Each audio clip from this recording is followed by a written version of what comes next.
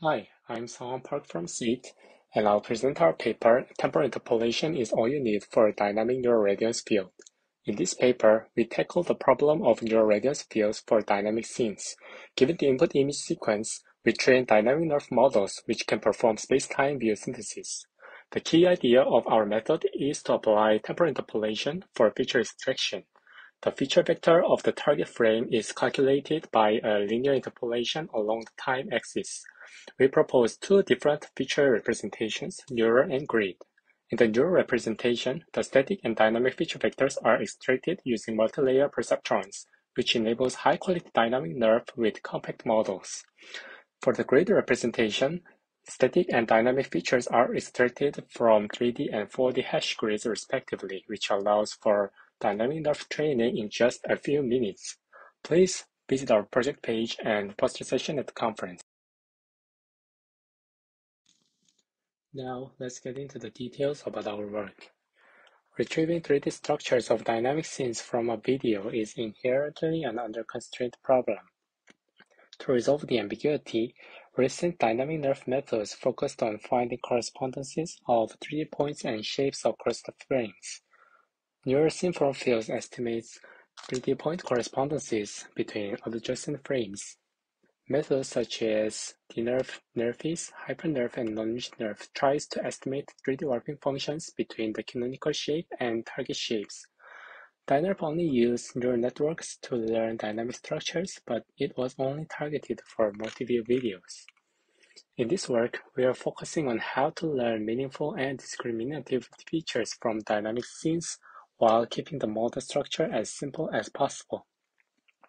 To this end, our model does not contain 3D scene flow estimation modules or warping estimation modules.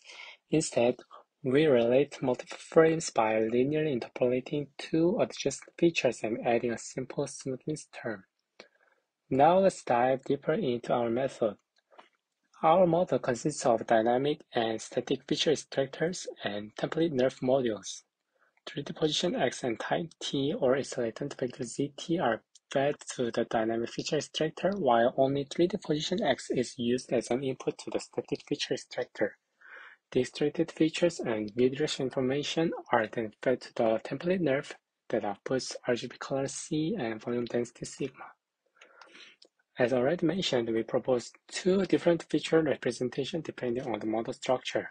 First, we'll explain how the neural representation features are extracted. Here, we assume that two-level structure where number of MLPs for each level is 5 and 8 respectively. Input sequence has NF time frames. For the first level, the whole time frame is divided into 4 slots and each MLP is placed to be responsible for 2 adjacent time slots. The input frame T is placed between the two MLPs, phi12 and phi13. In this case, the input position x and time t are fed to the two MLPs. Then the output feature vectors are linearly interpolated weighted by distance between t and the location of each MLP to have interpolated feature vector. Level 2, which has different number of MLPs, works similarly to output the interpolated features. Finally, those dynamic features are concatenated together with static feature vectors. On the other hand, for the grid representation, we adopted the feature extraction methods from Instant NGP. It has multi-resolution 3D grids, and each grid point contains a feature vector which can be retrieved via hash function. Our feature hash table is divided into two parts, for static features and for dynamic features.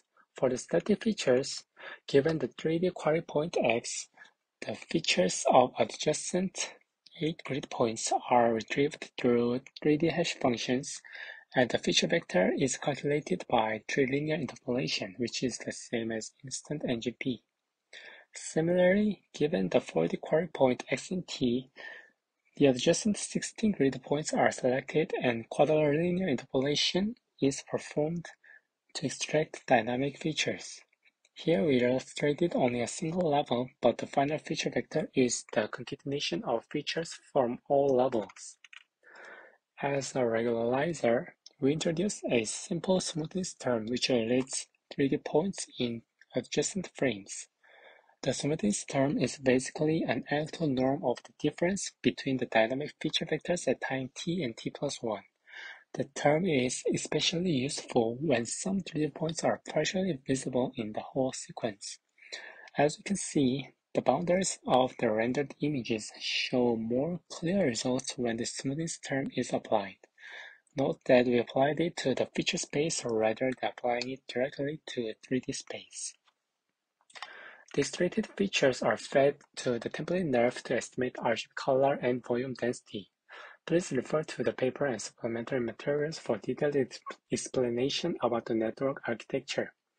In consequence, our loss function consists of RGB loss and smoothness term.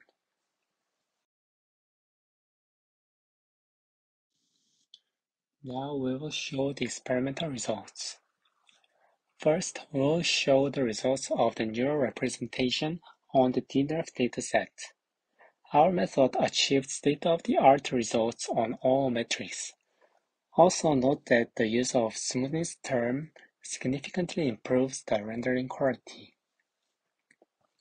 Our method also achieved competitive performance on HyperNerf and DyNerf datasets. It is worth noting that our method also works well on the interpolation task. Here are some qualitative results of our neural representation models.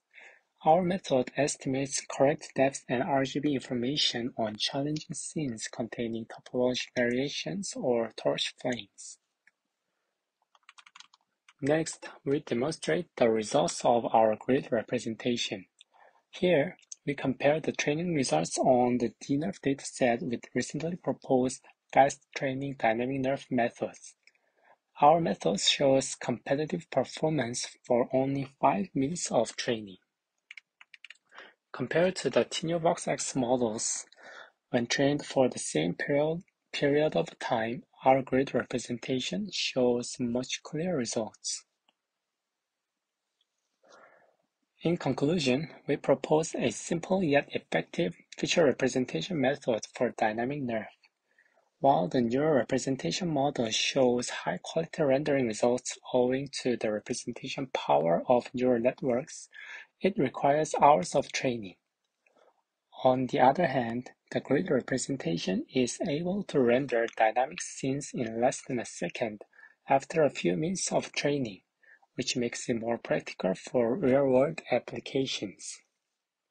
Thanks for watching. Please visit our project page for more results.